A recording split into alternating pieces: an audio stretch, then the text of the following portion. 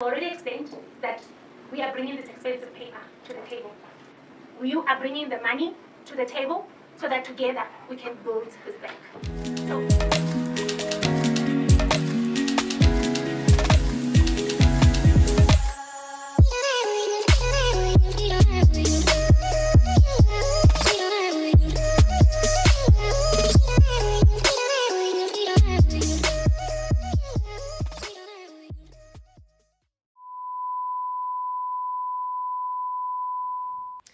Hello everybody, welcome back to my YouTube channel. Welcome back to my YouTube channel. And if you're here for the first time, welcome. If you're a returning subscriber, a veteran in this channel, welcome back for yet another exciting episode of Risk, Money and Insurance. And so today, before we go on, I just want to say, if you haven't subscribed, please hit the subscribe button below. Subscriptions are free, to just help this channel grow. If you really enjoy this content, hit that subscribe button. If you like me, hit the subscribe button. If you like my videos, hit the subscribe button. Just hit that subscribe button before we continue. Okay, cool. So today we are talking on a very interesting note. History, should I say, has been rewritten, or history is about to be written. I don't know what it is, but we all know that ever since the beginning of June, which is the 1st of June, Nthabeleng Likotsi has been advertising on her social media, to say, people, you must make a move, own the bank. Black people, this is the time in South Africa where you have to stand up, and secure, the future, secure the bag. And how do you secure the bag? You secure the bag by buying those on the bank shares, right? And so just to give a background story to those who might not know what's popping, who are confused right now. So Nthabeleng Likotsi is the managing director of the Young Women in Business Network, and they want to actually start a mutual bank, and the mutual bank is named after her, so it's NL Mutual Bank. And if everything goes well, it will actually be the very first female Black-owned, mutual bank in South Africa. In this video, I will just give my opinion, right, on actually what is really going on, right? I mean, I'm not specialist in the banking sector, but I've done my research, I've talked to a couple of people, and I thought this would actually be a cool video to answer those who have been asking me, are you investing in their shares? What is going on? Should I invest? And so let's just dive into it. We've already explained what a mutual bank is. And I think some of the concerns that people were raising on Twitter, it's the 100 Rand joining fee. People were like, but what is it for? And she answered, Nthabeleng answered, and she was like, it's actually admin fees. Okay, cool. Then there was also problems with the valuation, right? The 5 billion Rands valuation. I'm sure everyone knows about that one. It's been thrown around recently. And also just to say, how did they actually get to the 5 billion, right? Which is also another question which no one could answer. And also things like projections of their assets and their liabilities, where they were projecting assets to actually increase radically compared to their liabilities and all of that. So people were just like, what is really going on here? And when she was responding on Twitter, people were actually saying she's being emotional because she was frustrated. You could tell from the responses that this lady is actually frustrated, and I can understand the frustration. Imagine you're trying to sell this idea, and then there's someone coming at you. It's like a personal attack, and then it's a whole shabam. But it could have been handled better, perhaps a Q&A, and then just lead people to the website to actually read for themselves and all of that. Because communication, it's important. You are actually asking people to entrust you with their money, so you should be able to respond to the questions that they're posing. But anyways, that's not what this video is all about.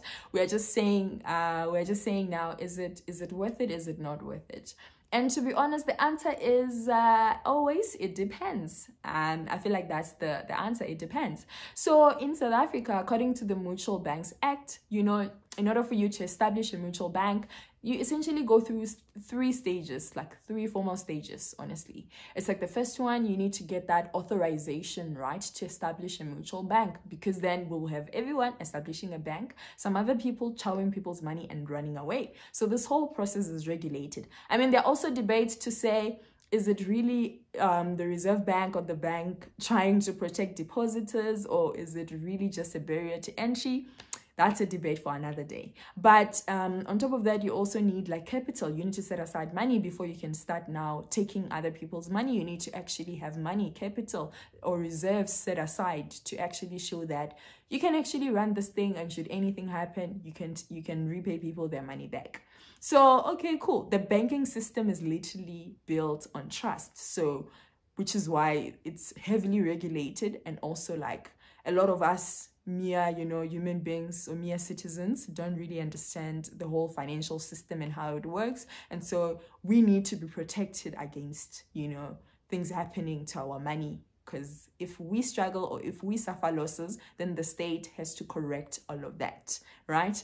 And so after like getting that authorization, then you go to step number 2, where you now apply for provisional registration, right, for a mutual bank. So it's a provisional temporary. So what actually happens is that you apply during the first 12 months after you were given the authorization to establish a bank. And this is where NL Mutual Bank is at, Nthabeleng Likotsi Mutual Bank is at. They are trying to establish processes, products, employ the right people, have the proper setup, have enough money to actually put aside as reserves so that they can be able to apply for the provisional, registration as a mutual bank.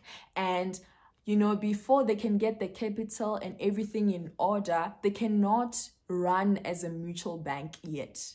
So they can't start, taking deposits from customers and all of that without that capital and meeting those requirements that are needed by the Reserve Bank for them to actually do that. So that is where the public is sort of like coming in. So they're raising capital, right, via the share scheme that they're running currently. Own a bank, you guys know.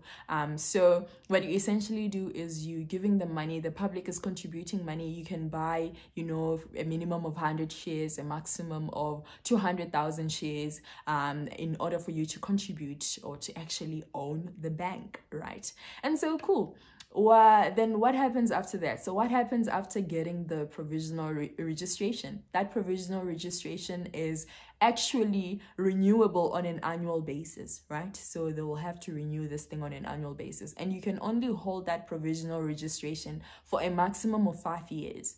And so during that 5 years, that's when you have to apply step number 3, your final registration as a mutual bank.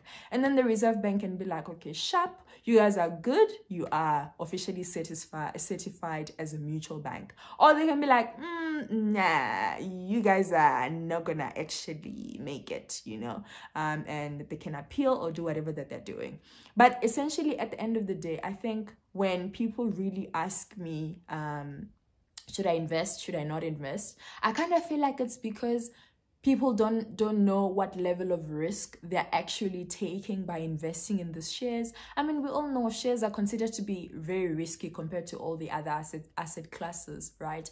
And more specifically, investing in startups or like companies that are just being established, that is also very risky because you're not guaranteed whether they will succeed or not. So in essence, that is the risk that you are taking by investing in NL Mutual Bank.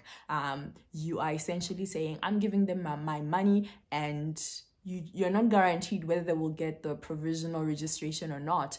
And what happens if they don't get the provisional registration and they've already used some of the money to actually to buy products or to start developing banking systems and apps, as they're talking about, and actually like hiring people and all of that. So what if they've actually used some of that money, right? So that's another question. It's actually one of the things that were actually not answered. I feel like in all the materials that they've released, we don't know what happens, if come 6 years, in 6 years time, as they did say in their fact sheet, to say like after 6 years, then what will happen is you can either get your money back it can be refunded to you, or like you can keep the shares, right, for you to continue holding them to perpetuity, because like we're assuming that this mutual bank will still be in existence even years. It will outlive us as human beings and all of that.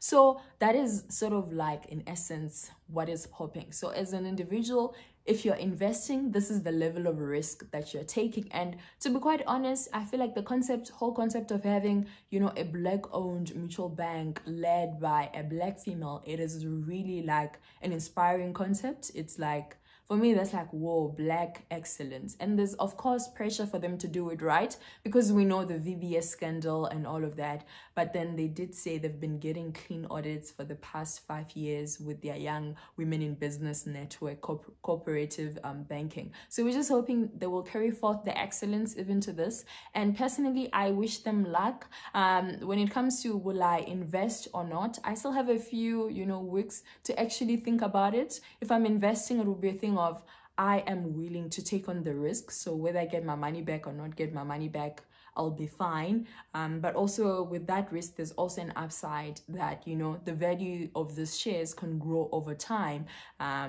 because at this point in time, what we have is just a conceptual bank. It's a concept of a bank. It's not really a bank. So need to check my risk appetite if I am actually willing to risk my money into that. So at the end of the day, should you invest? You know, it's just a question of, are you willing to take the risk, as explained in this video. So thank you so much for watching. Don't forget to like, comment, share, and subscribe. And you have until the end of June to actually buy those shares. So think about it. You still have time. Think about it. Make that decision. Are you willing to take the risk, or are you willing to own the bank? So thank you so much, guys. I love you so much. Mwah. I will see you guys in the next video. Mwah. Bye.